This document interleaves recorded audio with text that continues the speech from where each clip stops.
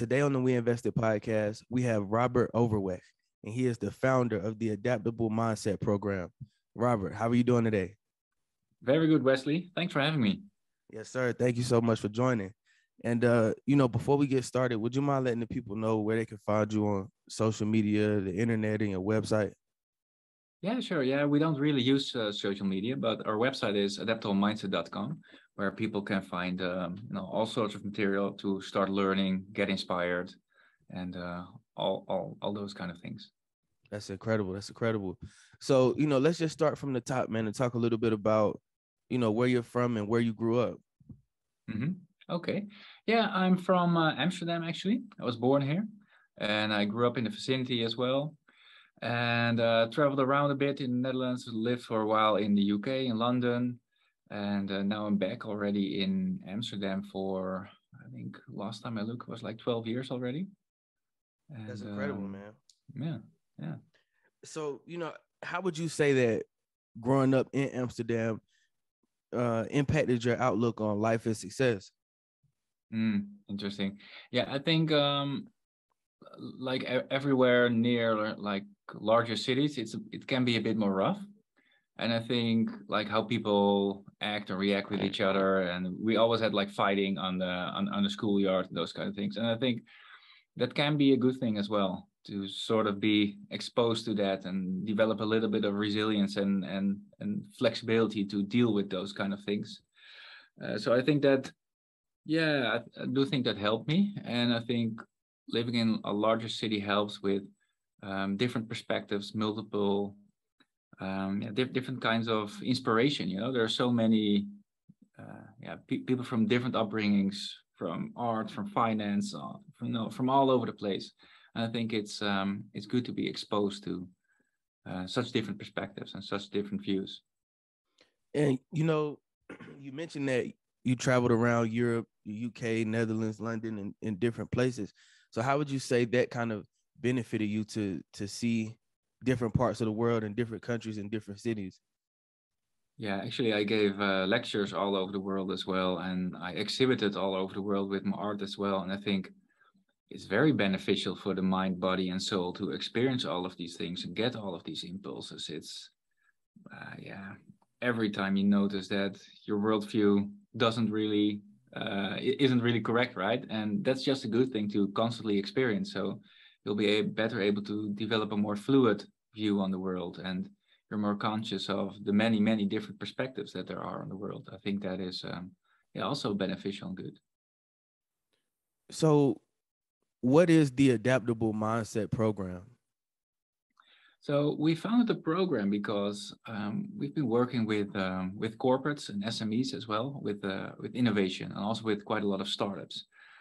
But more and more, we saw that a lot of people were like stuck in their ways, right? With a fixed mindset, no ability to move, unhappy.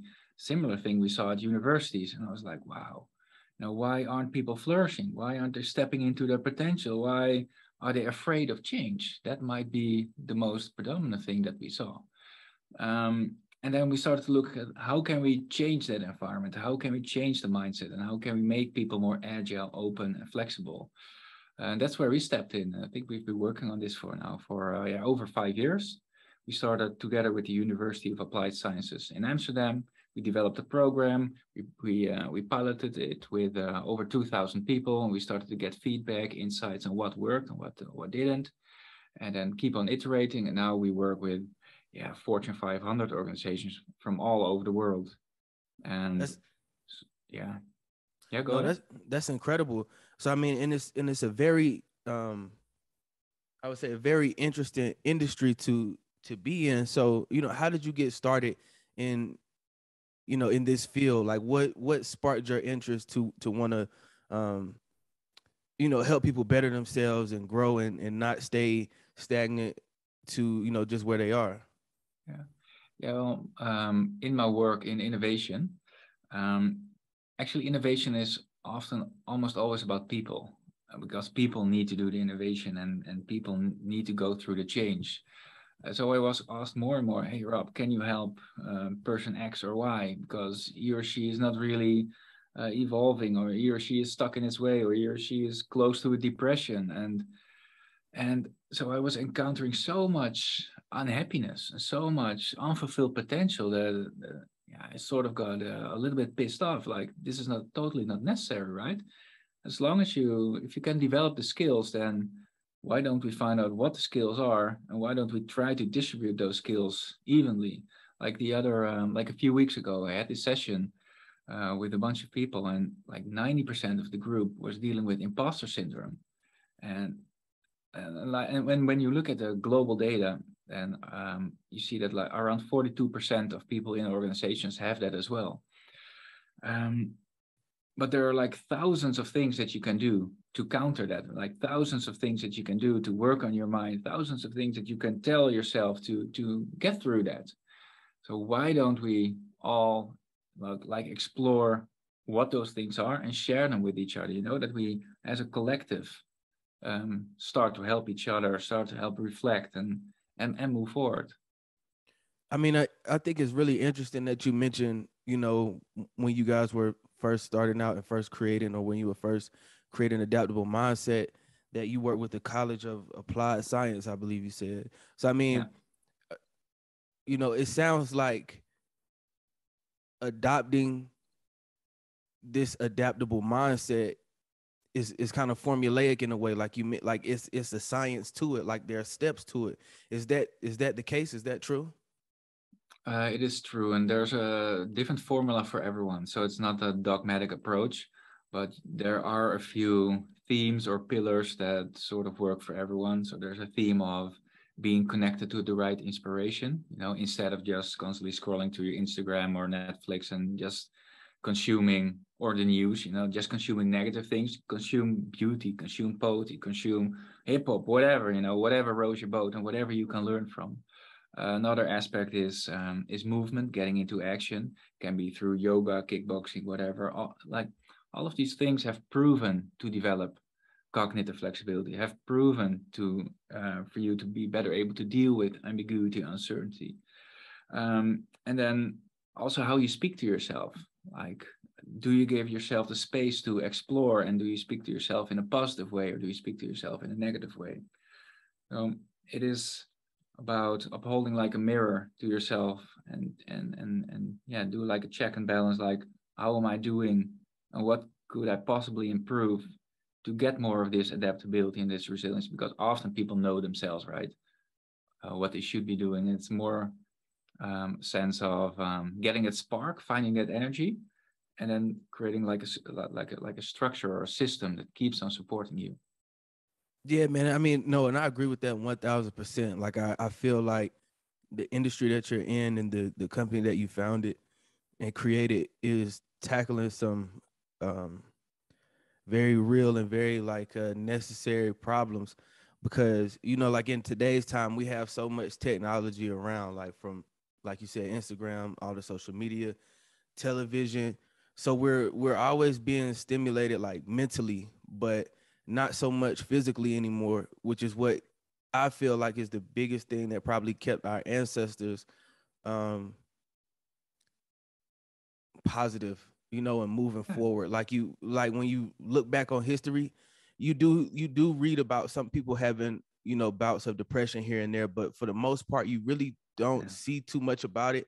And it could be just like lack of knowledge of it. But I also feel like because they had to be so active, like, wake up early in the morning and go farm or go do something like some sort of Hmm. physical activity, which now isn't really that necessary anymore. Like you Yeah. can just go all day without moving, but you've Hmm. still seen and consumed a lot of things. So I feel like it's important Yeah. to like add that balance into your life. 100%. I think like if you feel like shit and you go for a walk for 30 minutes, you'll feel like a different person.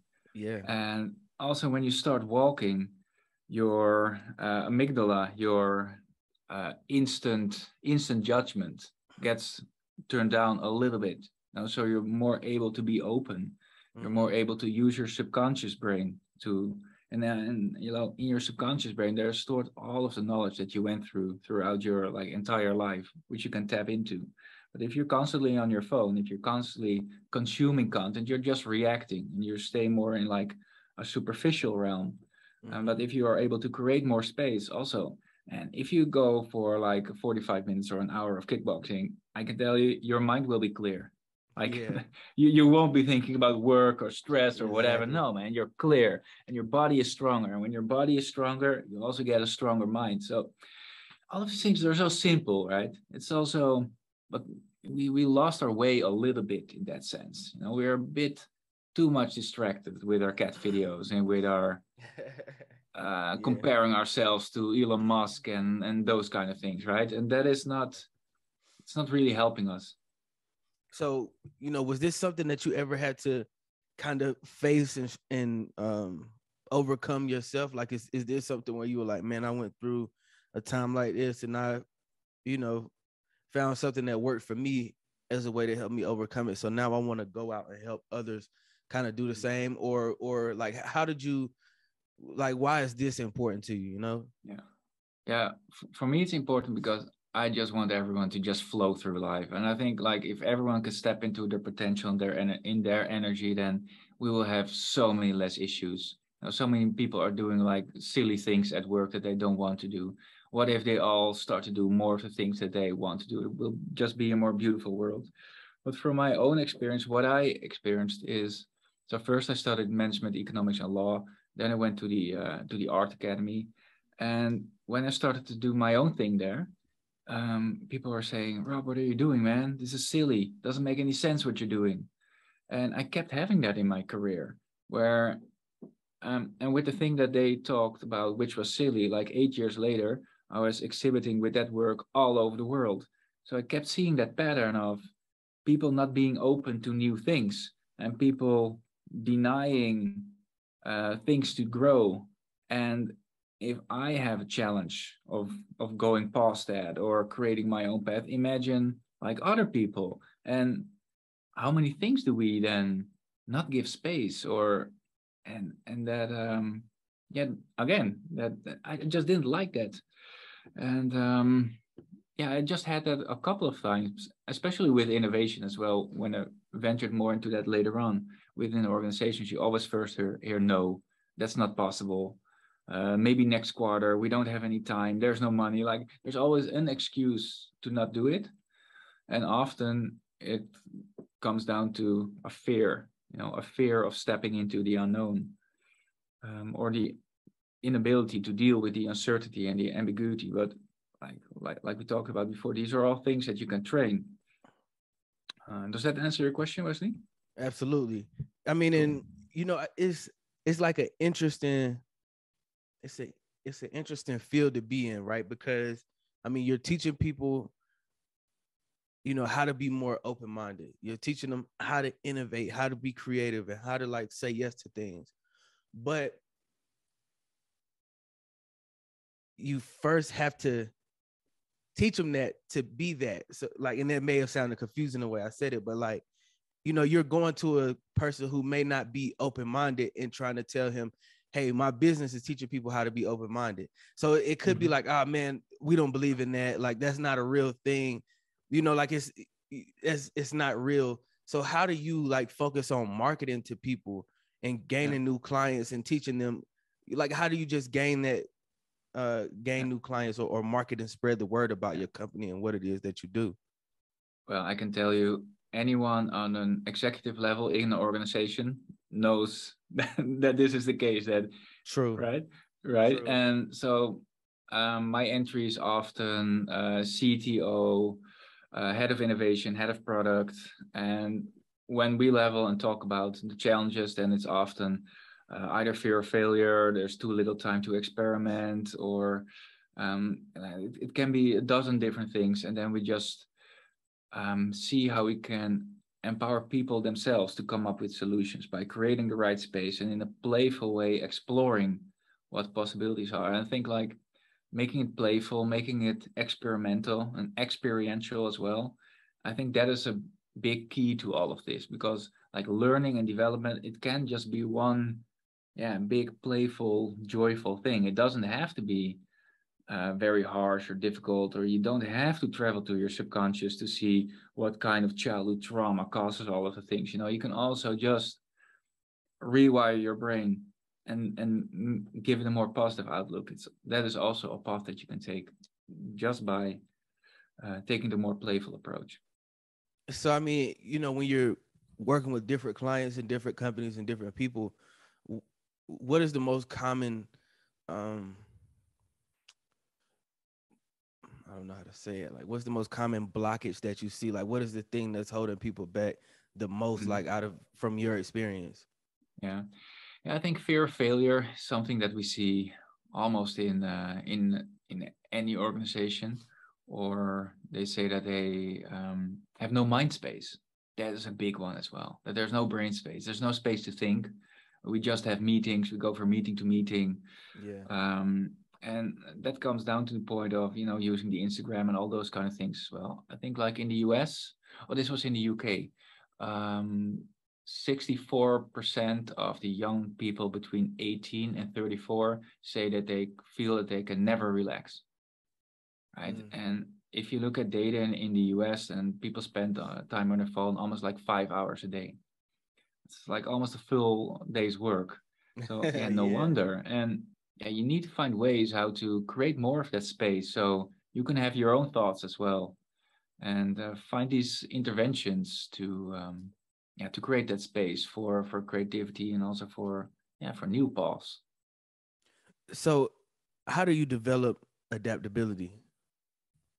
Yeah, you can go at it through multiple things. It depends on what you naturally radiate towards.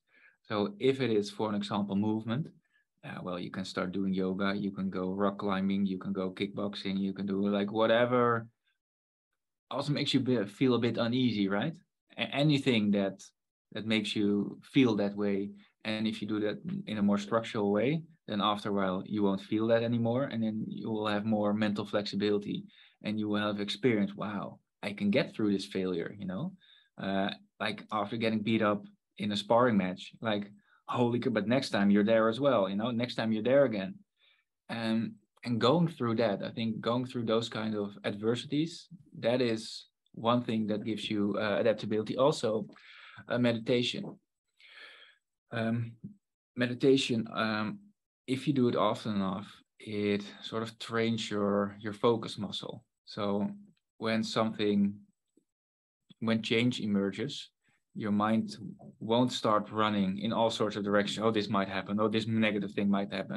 We're always forecasting negative things. But if you have less of that, you can just be more open, and you'll be just better able to discern fact from fiction, or discern emotion from possibilities.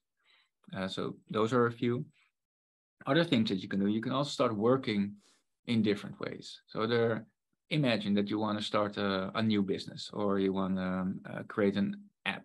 It could cost you like hell a lot of money, but with new types of tools, new types of working, you can prototype and create things for like a fraction of the cost in just a fraction of the time. And those kind of ways of working also take away the uncertainty and the risk. So instead of failing with a project of 100K, you fail with a project of 2K. So there are so many different things that you can do to change the paradigm, or change create more adaptability and resilience. And then I think also, not so many people have the ability to imagine things anymore. And because we're always busy, because our mind is always consuming things, but also because we don't train our imagination that much anymore.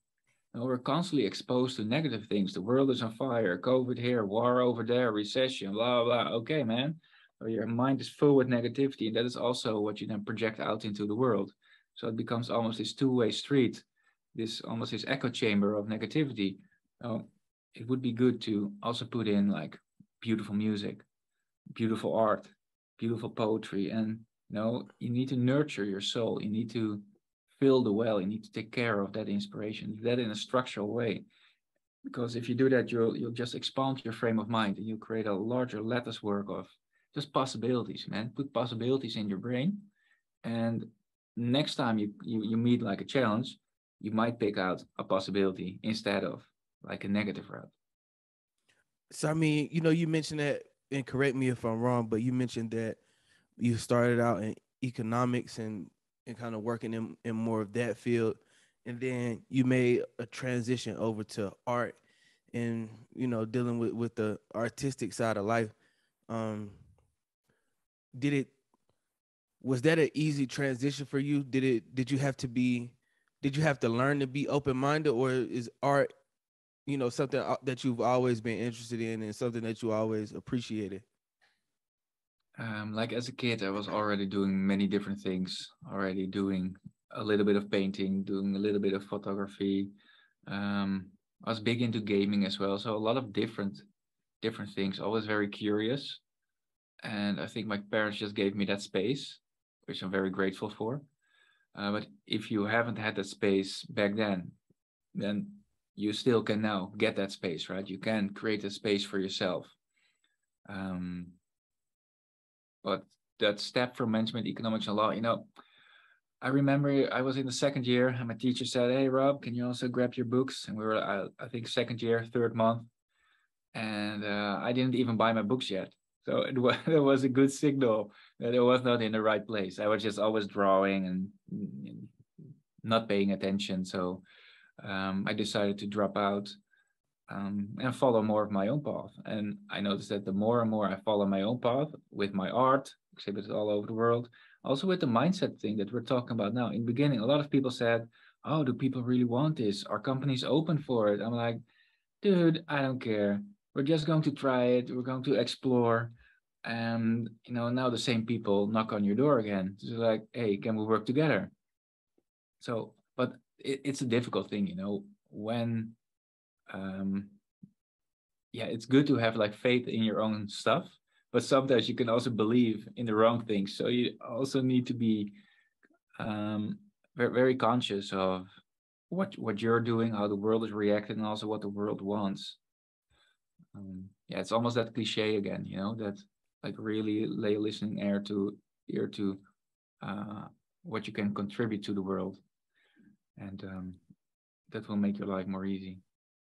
Yeah, man, and it just seems like you have a really good grasp of like just understanding the balance of like life, like the art side of it from to the business side to even like chasing your dream to realizing how the world and the clients are reacting to what it is that you're doing and what business you're creating. So I feel like it's a balance in that there. But I want to ask like, how did you gain your business acumen and your business IQ to understand that um like this is something I can go out here and market and sell? It's just like um working with these companies, these CMOs, these CIOs. Like, how did you learn about business, to know what business model that you want to use, or how do I charge a client, or how do I go out here and um do, how do I go out here and complete business development? Like, how did you learn about that? Yeah, good question, Wesley. So uh, prior to this, I've been running around in corporate innovation with the likes of eBay, Liberty Global, so large organizations. So I learned how to play that game, how to get through the different layers in organizations until you get to the top. And I learned to speak that language. I learned to deliver on time or even earlier, right? You need to have a certain professional attitude. But if you also have a critical mind and an open mind and flexible, then you also see like, wow, we can improve so much here.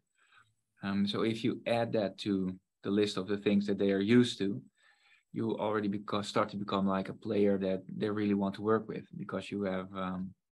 I think that is important. And what else? Um, I think the listening aspect and really putting myself in their shoes, like really understanding their situation and also thinking a little bit for them so they can say that something isn't working because of reason X, but it could be that it's a reason slightly adjacent to it, that they're talking about a symptom, but we should go to the root cause. And and I think what also helped me is that we do a lot of stuff collaboratively, and people like to work more in that way. At least that's what we experienced, especially on the higher level. Most of those people don't want to be told what to do. Actually, a lot of people don't want to be told what to do. But if you collaborate more with people in that way and say like, hey, these are all of the optionalities, all the things that we can do. What do you want to do, and how can we together make change happen, or how can we together let people thrive? I think that's an important thing, but also for all of the employees, and include people in processes that will often make things prosper. So, like in America and in Europe, and there's like I feel like there's a difference in culture. Like, and I've never been over to Europe, but I'm talking about just like what I observed on TV and you read in books or whatever the case may be. Like, I feel like America has a really big push on like hustle culture, work Hmm. 80-hour weeks or whatever. Yeah. But it seems like, in Europe, they've always appreciated arts more, um, poetry, philosophers, and things of that nature. So, Mm. I mean, do you feel like that plays a role um, in the creation Yeah. of your company and kind of what it is that you've created? Interesting question. So I think like America is I think it can be divided in multiple different segments. I think what you're saying is mostly true, but if you look at technology and top leadership, for an example, Sundar Pichai, CEO of Google, he takes a lot of time for himself, for mental space. You know, he starts his day with a tea ritual, with a paper newspaper, no meetings. We know that Steve Jobs went for a lot of walks. And actually, at Apple, they have their own university where they teach about art. You know, they look at the etches of Picasso, and in an entire series of etches of Picasso, you see that he's searching for the most simple, most primary form of a bull. And that's what they teach to their people. Like, hey, simplicity is important for us. This is an example of where you see simplicity. So, I think in the upper echelons, there's definitely space for it. But actually, today I was talking to my girlfriend about like how crazy it is, how few vacation days that you guys have. You know, Mhm. how hard they let you work. It's like it's a little bit insane. Um, it's yeah, I'm not really sure if that's I'm not really sure if that's healthy. But you see, like in Europe, you have quite a few companies now that have 4-day work weeks, which is and you see that the productivity rises.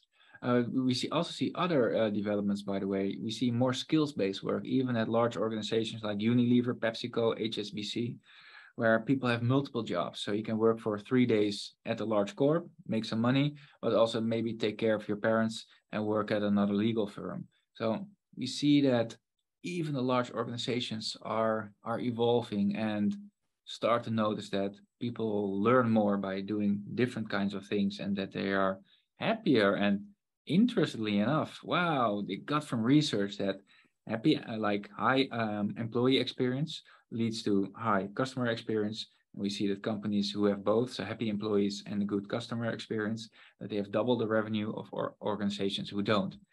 Of course, this again is very logical. So I'm not really sure why not everyone is optimizing for this.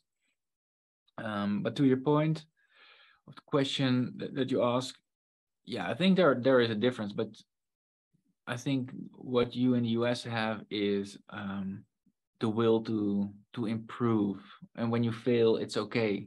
You just start over, and that is something that we can learn from you. So maybe you can learn from us a little bit of the leisure and of creating space, and maybe we can learn from you, um, how just to pick yourself up and keep on going. Yeah, man. No, I think that's a great point, man. I was watching a TikTok, like this was like 2 days ago, right?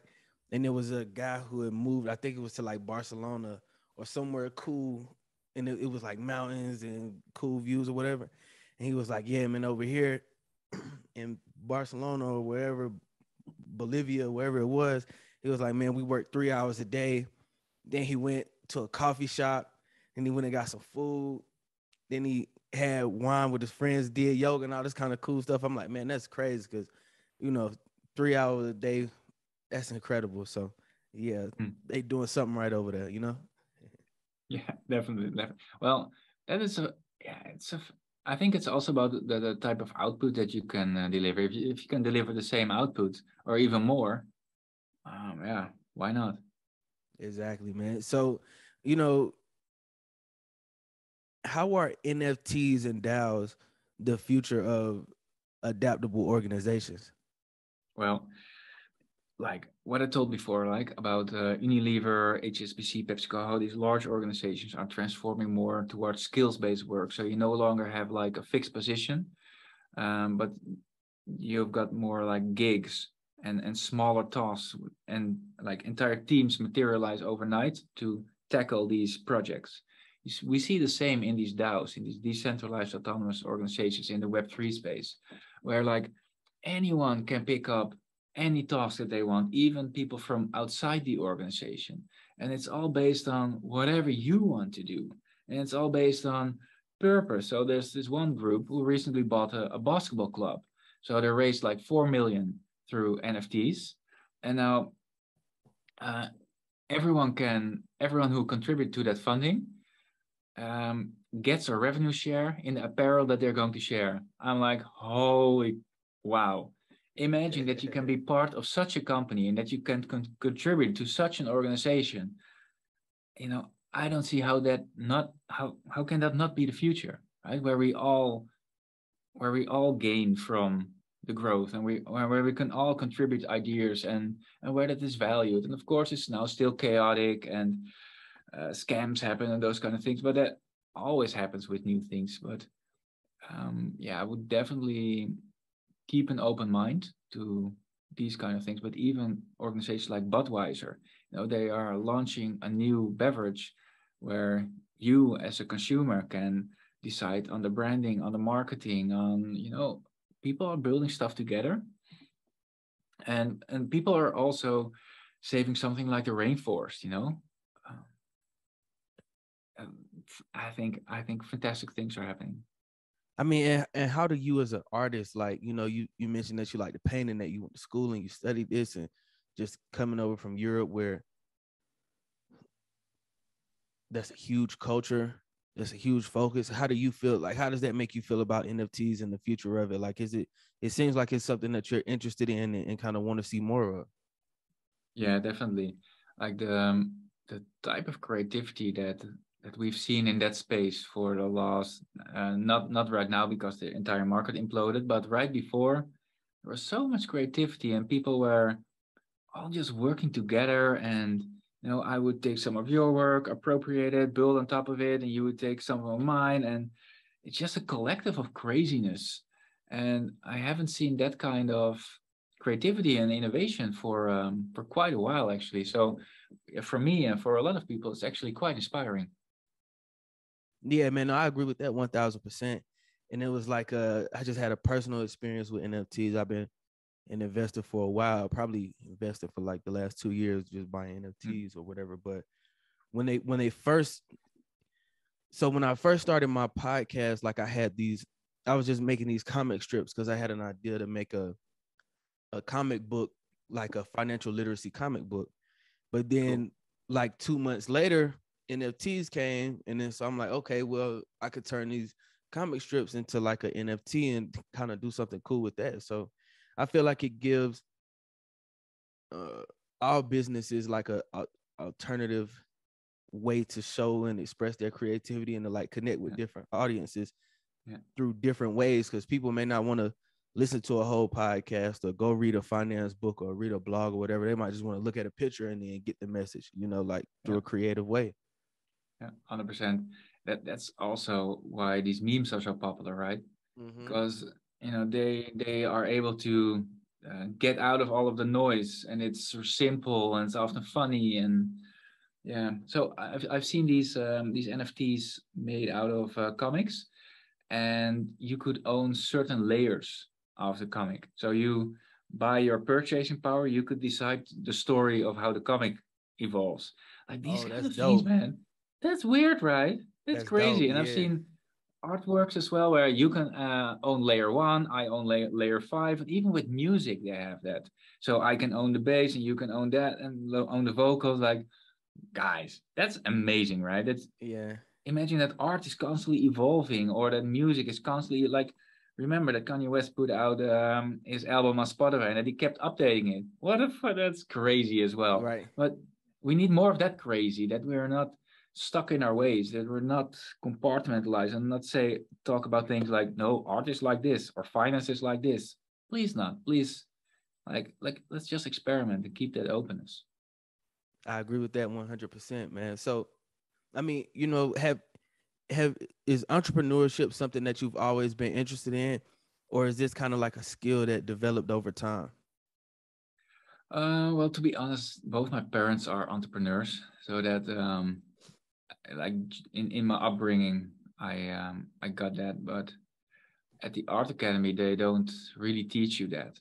They don't teach you any any of those skills. Actually, it's just an ivory tower that you're in, and you're in your own hyper reality, and then you end up in the real world. So yeah, you need to learn a lot on your own, which was, yeah, I have to be honest, which was very difficult to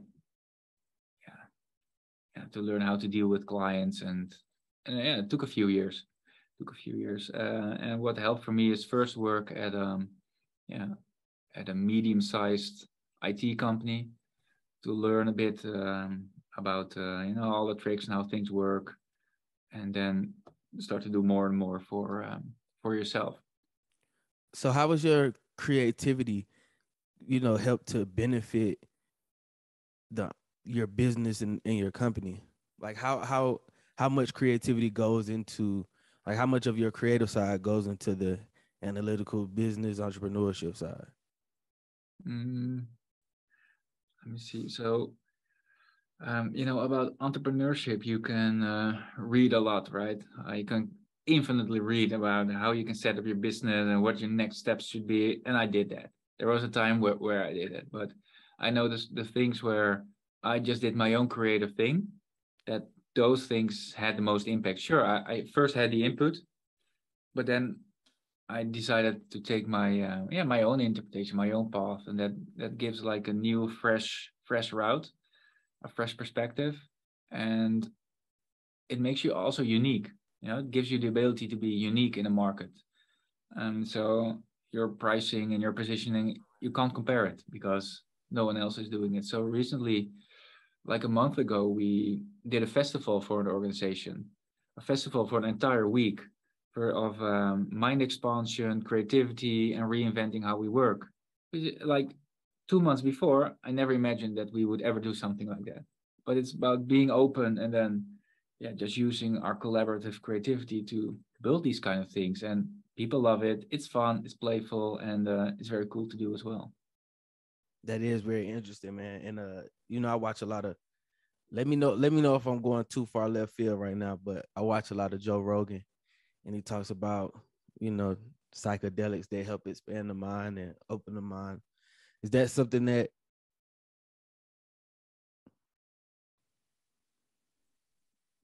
does that come into play in any of with any of your festivals or meetings I or wish, man. anything? I wish. I think for the festivals, it's too far away for most people still. It's for most people, it's too unknown. Now, um, like these are like yeah, real corporates. Most people wear like a white blouse or a blue blouse, Mm-hmm. so it's not such a broad range. But really, psychedelics can really help in dealing with your PTSD, opening the mind. It creates new neural pathways. It's proven. Um, and more fantastic things are being developed. So yeah, I'm a very big believer in that. But it needs to fit with needs to be the right time. It needs to fit with the psychological profile. It needs to be in a safe space for people. And often these organizations, you do have these forward-looking organizations, but most often they do more like breath work. where you can have this similar psychedelic experience, but just through breath and storing a lot of oxygen in your body, and then like not breathing for like 2 to 3 minutes, and then you will also space out, which is interesting on its own. And so I think any experience where you have sort of out of body, out of mind experience, where you deconstruct and are able to synthesize again and integrate it again, is a good experience. That's also, by the way, something that you've got Robert Keegan. He was the chair of adult development at Harvard. And he said, by sometimes periodically losing our mind, we stand a better chance of finding ourselves. And right. And if you do that in a slightly controlled way through these substances, it can be, you just can't be in your just rational cognitive mind anymore. It's just not possible. So that's a good thing. How do you define success as an entrepreneur? Oh, interesting question. So that we have a beautiful impact on the people that we work with, that they are able to flourish and flow through life, that the company gets to their goals, but then in a maybe more humane way, and that I can live a happy life as well, and the people that we work with, that, like the thing that you mentioned of the guy in Barcelona, we're working a few hours, being outside in the sun, coming up with new directions to explore. Something like that. It's pretty close to what it is now. I think we are on a beautiful flow currently. How would you like for people to remember you and your company? So I'm not such a big fan of legacy or those kind of things. We're just very much here in the now. Remember, it would be cool if people learn things that are able to pass on to other people to help them as well. That becomes like a ripple effect. So that, hey, something started here, and we don't even need to take the credit or whatever. It's just about creating that ripple of change and empowering people. What does the future of the Adaptable Mindset program look like to you? So we'll be doing more festivals, because that's fun. We're going to work more with scale ups, and I think in maybe 3 years we will also have an educational supplement for regular education for the curriculum, to empower kids as well with the right mindset, with how to follow their intrinsic motivation, how to deal with stress, how to learn from what attracts their curiosity. Because if you start at the foundation, if you start at kids, then you don't have to solve all of these challenges later on. So it's easier work. So it's all about easy work. Similar thing with the festivals. It just makes your life more playful and everyone's life more easy. So these are interesting routes. And we are helping a few other organizations as well. So we are helping a tribe in the rainforest to become self-reliant. And we are helping farmers with regenerative agriculture, because, we have such a large network.